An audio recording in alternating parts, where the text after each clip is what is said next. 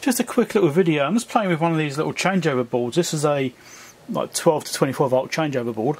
So the idea is you have a battery supply coming in here and some other main supply. So it's like a little switch over thing. So if you lose your main supply, it'll drop over the battery. Okay, so it's like a little backup system, redundancy kind of thing. So you got the outputs over here. So you have 12 volts to 24 volts on these connections here. And if this one drops off, it will switch over to this one automatically and continue an output. Now what I found, relays obviously have a changeover time, single pole relay.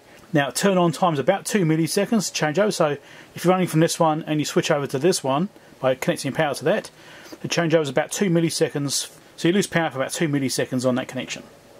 Now when you turn off, a relay is always slower to turn off than it is to turn on. So turning off, which means when you lose power from this one and it changes onto this one, it was actually about 100 milliseconds. And I think, well, that's a bit long. Now what it actually has is a capacitor just here, which I've taken off. Here it is. Took this off. It's a quality Chong X brand.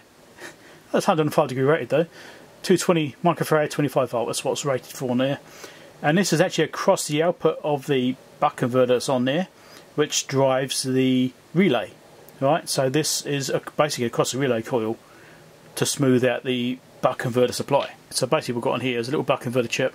So you can see power comes in, goes through that diode, power supply capacitor, which is running the supply for this chip here. Right, this chip is then running a sort of buck circuit here, and that capacitor is normally across the output, which has also got these other smoothing caps across it, little ceramic ones. It's got a feedback circuit for those resistors, go back to the chip so it knows what it's actually doing, and then that supply is actually feeding this relay. Right, so this capacitor is across this relay coil. And 220 microfarad, that's a fair size. Now, what happens, that capacitor's got to discharge, right? So if that capacitor's taking too long to discharge, the relay coil takes longer to turn off because it's got a slope, right? So the voltage will slope down. I can demonstrate that potentially on the scope, but I'm going to show you what I've done. I've changed that capacitor to this one. It's temporary, this one I'm playing around. It's a 33 microfarad. So I've gone from a 220 down to 33. My original turn-off time was 100 milliseconds between changeover, right? Between loss of power and changing onto the battery supply.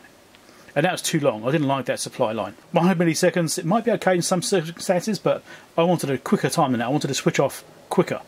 So I've modified it with this capacitor, simple modification, and I'll show you what I got.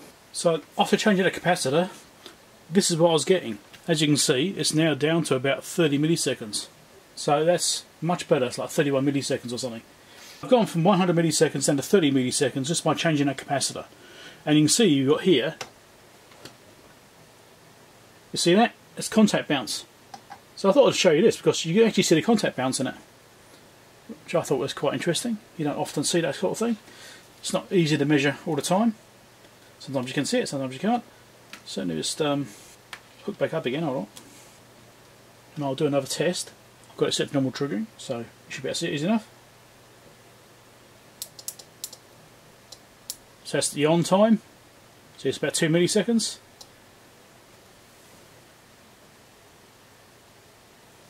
So I'll switch it again. So, bouncing off it. So there's the on time. Just says about 2 milliseconds. This step here is because I've got two voltages coming in, so I can see the difference between them. So one's 13 volts, one's 12 volts. So I know which one I'm actually running on at the time. And then there's the switching off stage. Right, and you can see that's the difference between on and that's the difference between off. So if you're using relays, don't assume that they switch instantly or they're particularly quick. And so the off state is always slower than the on state. The magnetic field gradually collapses, and so you get a delay between the off, and then you also get the contact bounce. This contact bounce can be an issue if you're doing control circuitry and you're trying to measure a relay output. That can be problematic. Sometimes you need to put buffering, like smoothing capacitance across it or something like that to smooth it out. In my situation, I don't care about that. Contact bounce does not matter. I just need the thing to be switching quickly. So this is 30 milliseconds with a 33 microfarad capacitor. Let's try changing it again. So I'll just change it to a 10 microfarad. Let's hook up the scope. This might bounce around a bit. Okay. Power on. That was from no power state. So we'll do switching. So turn it off. That's turning on time. So that's normal. 2 milliseconds as before. So with 10 microfarad, we're getting down a bit further. Right. So now you're getting here. It's like 20 milliseconds with a lot more relay bounce. It's 20 milliseconds with a lot more contact bounce.